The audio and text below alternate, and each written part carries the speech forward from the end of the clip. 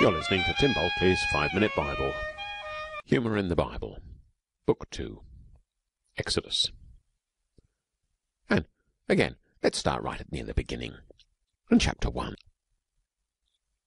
After the introduction and the genealogy, verse 8, the sombre note sounds.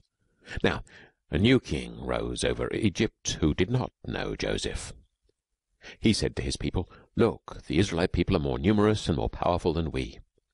Come, let's deal shrewdly with them, or they will increase and, in the event of war, join our enemies and fight against us and escape from the land." Therefore they set taskmasters over them to oppress them with forced labour. They built supply cities, Pithom, Ramesses, for Pharaoh. But the more they were oppressed, the more they multiplied and spread, so that the Egyptians came to dread the Israelites. Of course, that's what always happens when one group of humans subjugates another. In that very act, they come to fear them, the people they've subjugated. And very often this expresses itself in the belief that the subjugated race are somehow more lively, more full of life, stronger, sexier than the masters. The result here, of course, is that, verse 13, the Egyptians became ruthless in imposing tasks on the Israelites, and made their lives bitter with hard service in mortar and brick and every kind of field labour. They were ruthless in all the tasks they imposed on them. So, once again, a really serious story. A really serious story about a horrible oppression. And it gets worse. Verse 15.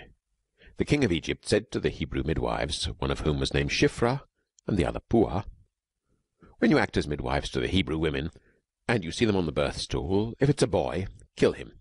If it's a girl, she shall live." Can you imagine a much more terrible command?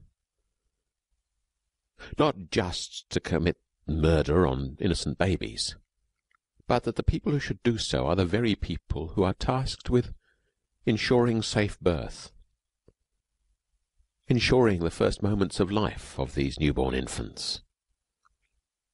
We can hardly expect humour here, can we? Verse 17. But the midwives feared God. They did not do as the king of Egypt commanded them, but they let the boys live. Well, that's brave, but it's hardly funny. So, verse 18, the king of Egypt summoned the midwives and said to them, "Why have you done this and allowed the boys to live?" Verse 19, the midwives said to Pharaoh, "Because the Hebrew women are not like the Egyptian women, for they are lively and give birth before the midwife comes to them." You see, the midwives beautifully turn Pharaoh's own prejudices against him.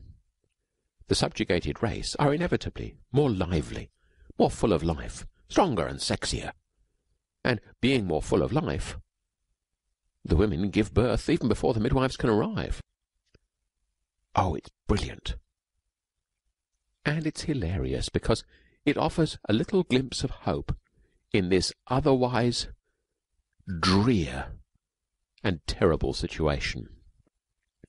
And that's often what humour is, a little glimpse of hope in an otherwise drear or terrible situation. And that's why the oppressed often laugh more. It's not because they don't feel their oppression, it's because they feel it.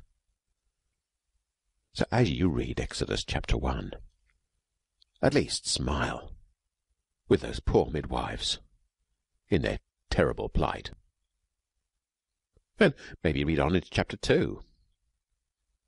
Now a man from the house of Levi went and married a Levite woman. The woman conceived and bore a son, and when she saw that he was a fine baby, she hid him for 3 months. When she could hide him no longer, she took a papyrus basket for him and plastered it with bitumen and pitch, and put the child in it and placed it among the reeds on the bank of the river. You have to understand that meanwhile, at the end of chapter 1, Pharaoh, in verse 22, has commanded all his people, "Every boy that is born to the Hebrews you shall throw into the Nile, but you shall let every girl live." So, if the midwives won't do it, then the Egyptians must. Verse 5 of chapter 2, The daughter of Pharaoh came down to bathe at the river, and her attendants walked beside the river. She saw the basket among the reeds, and sent a maid to bring it. When she opened it, she saw the child. He was crying, and she took pity on him. You see, it's in Pharaoh's very own household that his horrible plan is thwarted. It's not just the midwives. It's anyone with a shred of human decency. That, too, is funny. At least it is if you look at it from the underside, from the viewpoint of the oppressed. It may not be so funny if you read the story from the viewpoint of the oppressor. But who'd want to do that?